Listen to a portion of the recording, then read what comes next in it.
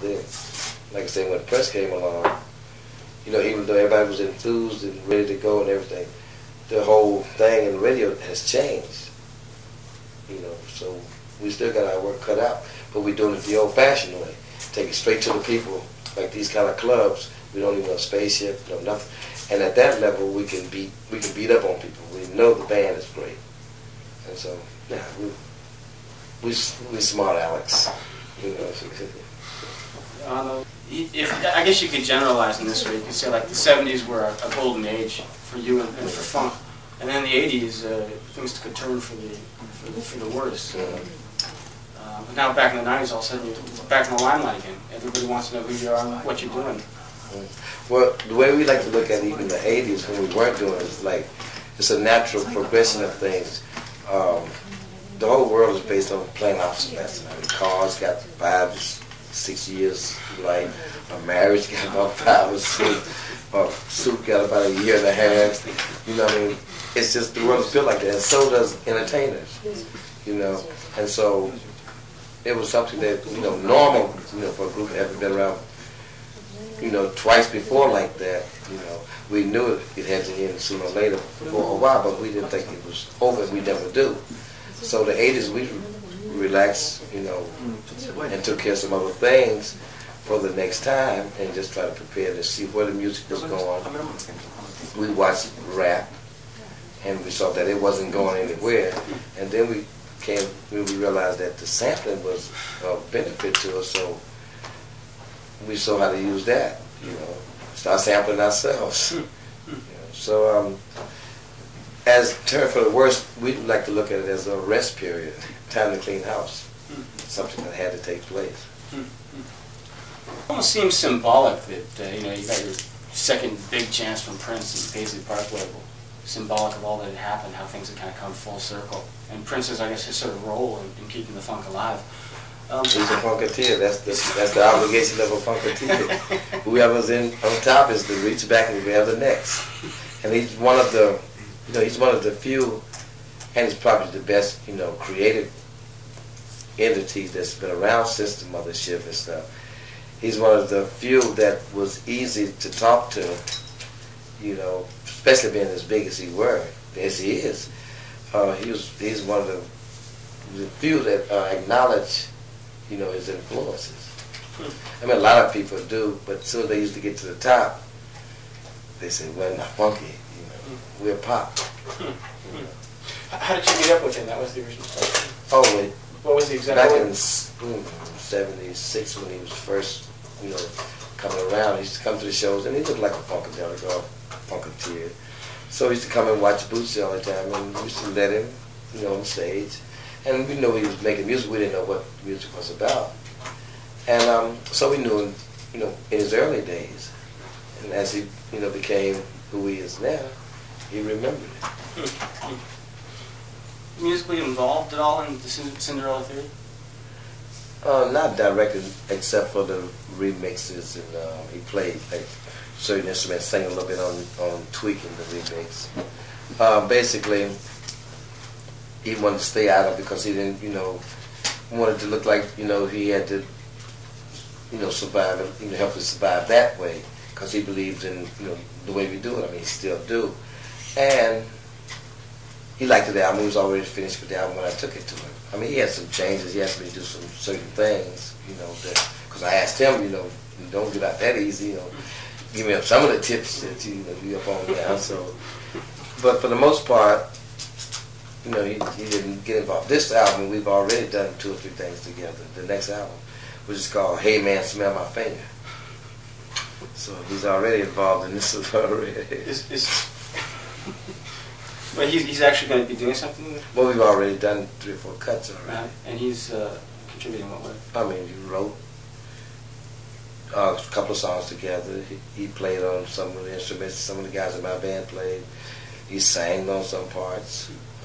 I mean, always. And we did the movie thing. We did a couple of songs together. One called I'm Testing Positive for the Funk. I'll gladly pee in anybody's cup. So, I mean, we've been doing a lot of work together lately.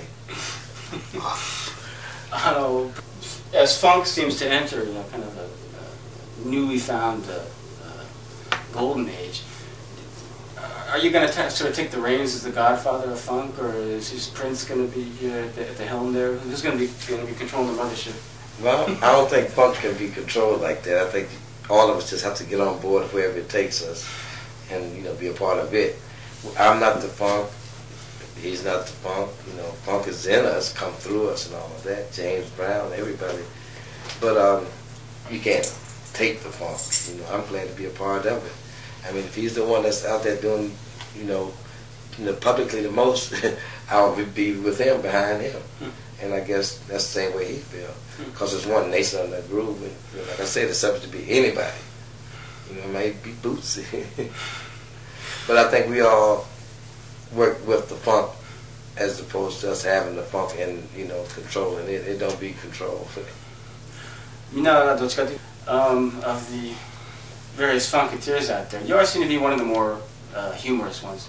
There's always sort of an element of the absurd, the funny in your music, but you kind of taken a turn for the serious these days. Cinderella Theory seems a little more serious than before. Like the show, you saw the first day of the show, it seemed not quite as funny as it used to be. Well, I think that happens each time we make a change, like from the days of Parliament to Funkadelic, Maggot Brain and all that. People are like, oh shit, what have they done? I loved them before that. And then from the Maggot Brain, 60s of Free Your Mind and Super Stupid, being the really heavy guitar rock band with the diapers and sheets. And even with the Mothership and the Glitter, the people from the 68, 69 was like, man, I liked y'all when y'all was psychedelic, when it was a guitar, blah, blah, blah. And the same thing is happening, from the people that saw the Mothership and that period through Atomic Dog. So, as far as I'm concerned, I think we was more serious through that period, even though we made it look silly and stupid than we were this time. Because this time it was totally, from a songwriter's point of view, like the Cinderella Theory, the album itself, it was like the music, and from a songwriter's point of view, I meant not to sound like or look like Funkadelic or Parliament, because it's hard enough. We have 9 different groups, same members, but it was definitely an attempt to come another way. And I think the show is like 10 times greater now because we don't even have to do it with a Mothership, which is a great bit of the expectation. And for some people who've seen that, I can understand it not being that same intensity, but the intensity that we got without it, and the band's dedication after 10 years of not playing. I don't think we could. A Mothership right now, I think we'd all OD on the funk. I think all of us have to go to funk rehab.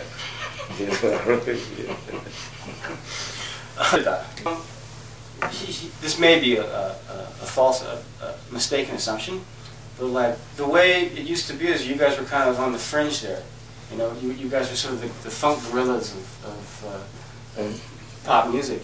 Nobody was doing what you were doing, and you were unusual, radical. Now a lot of the stuff in the mainstream comes from hip hop. A lot of it comes from what you started.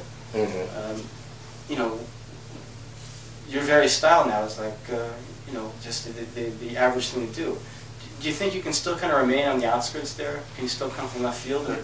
Yeah, once we've acquired, and satisfied the very young who's identifying with hip-hop, and once we make that connection that they've heard about, that the P-Funk is the founders of all this music that is being used to make hip-hop, once we have established that and can, trust our exposure, that we'll be exploited in it, and after then we can do all of those things. That stuff comes when momentum is happening. You can do a Mothership or clones of Dr. Funkenstein or One Nation when the momentum is really, gone. Until then, you got to first get the confidence of the people. You notice from like 10, 11, right on up through the 22 or 3. Once you've got their confidence, right through to the college, then you can, that's our nature to be crazy. And crazy, since they're so in love with what we did before, it's kind of norm, because it's dealing with our stuff, which didn't get old that fast. It's still new to most people, So if we get a flow going and get momentum going, then we can be, like, smell my finger.